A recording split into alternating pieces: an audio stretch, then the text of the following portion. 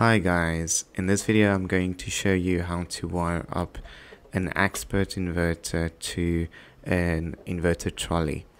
Just a quick disclaimer before we get started. I am not licensed to install inverters, and this is completely just a DIY job and completely at your own risk.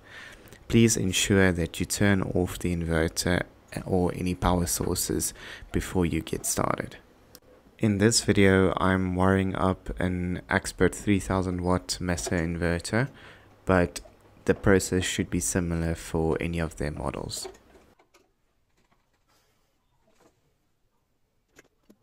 So this is the inverter that I bought. In the front you'll see a functional display, and then at the bottom you'll see all these screw terminals. In the far left we have our AC in and AC out with a shared earth. We'll be connecting both the input and output earth to the same terminal at the left where that symbol is currently.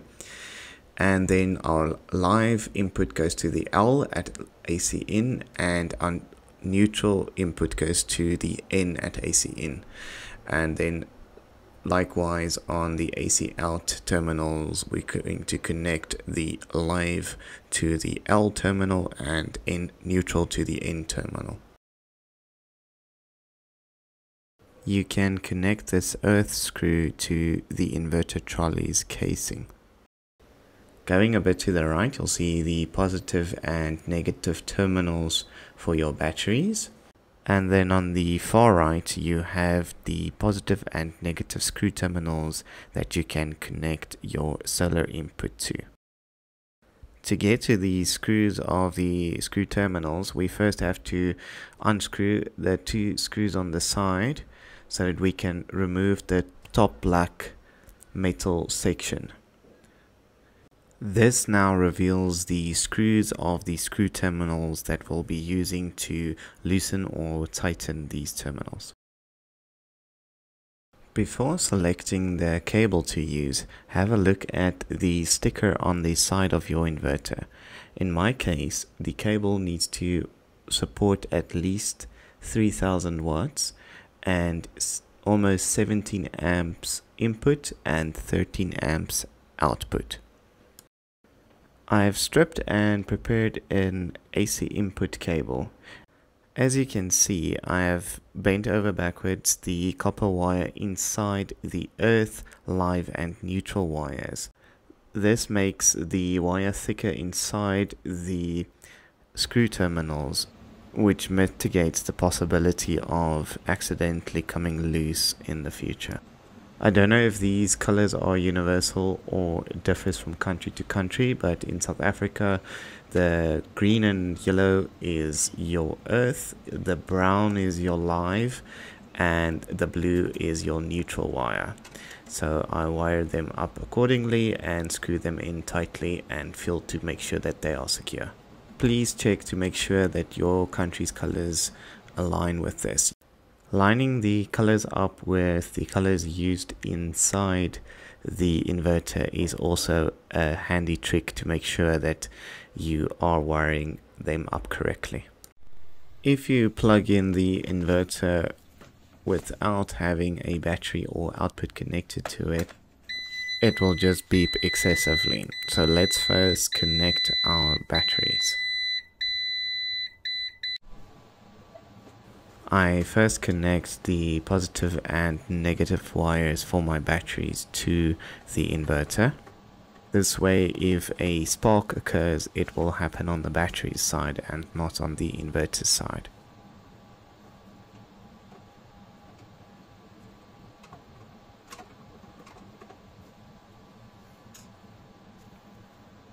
Because my inverter requires 24 volts, I connect my two batteries in series by connecting the positive of one battery's terminals to the negative of the other battery's terminal. I would recommend connecting a battery balancer, or sometimes called equalizer, to your batteries. This can greatly enhance your battery's lifespan by automatically unloading the battery with more capacity into the battery with lower capacity. Unfortunately, this battery balancer has seen better days, so I'm not going to be connecting it now, but connecting the balancer to your batteries is quite simple. You connect the white wire to the wire connecting your two batteries, and then the red wire goes to your positive terminal as color coded, and the black wire goes to the remaining negative black terminal. I now connect the negative and positive wires coming from the inverter to my batteries. Even though the inverter has been plugged out and switched off, the batteries are connecting to a live system, so you might see a spark.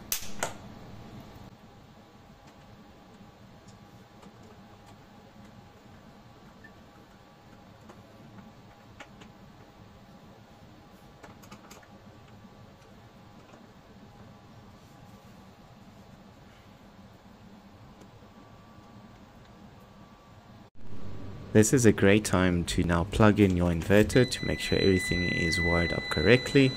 If everything went well, you should see the inverter coming on and the charging LED should be flashing once it starts charging your batteries. Well done for coming this far.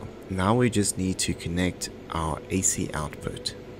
Have another look at the sticker on the side of your inverter to make sure you choose your output correctly. In my case, I am sacrificing this multi-plug, which is rated for 3500 watts, which is more than the inverter can carry.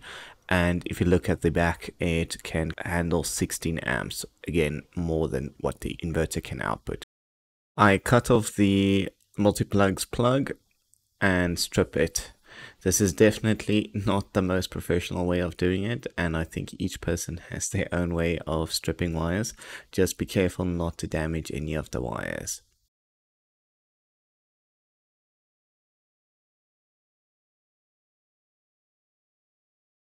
After stripping the live, neutral and earth wires, I again bend the copper section backwards to ensure that it sits snug inside the screw terminals. Before connecting my AC out, I disconnected the plug from the input and disconnected my live from the battery. I have to unscrew the shared earth so that I can share the same terminal between the AC in and AC out wires. I then connect the live and neutral of my AC out.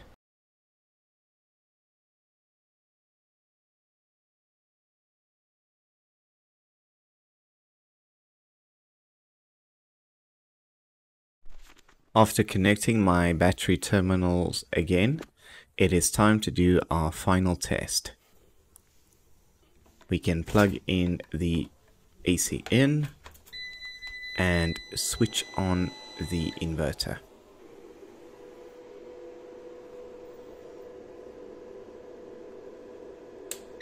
As a first test, I connected a lamp, which I can now switch on from the inverter. Looking at the screen, you can see it is currently being supplied directly from my AC in, and the batteries are also charging from AC in. But if I plug out the AC in plug, then the lights remains on and it is powered via the batteries as indicated on the display. One last recommendation from my side would be to get an external power surge connector for your AC in to protect it from potential power surges. Lastly, we just need to put back the top cover and screw it back into place. Congratulations, you have a working inverter running off your batteries. I hope this video was helpful. Please let me know in the comments if I can improve on something. See you next time.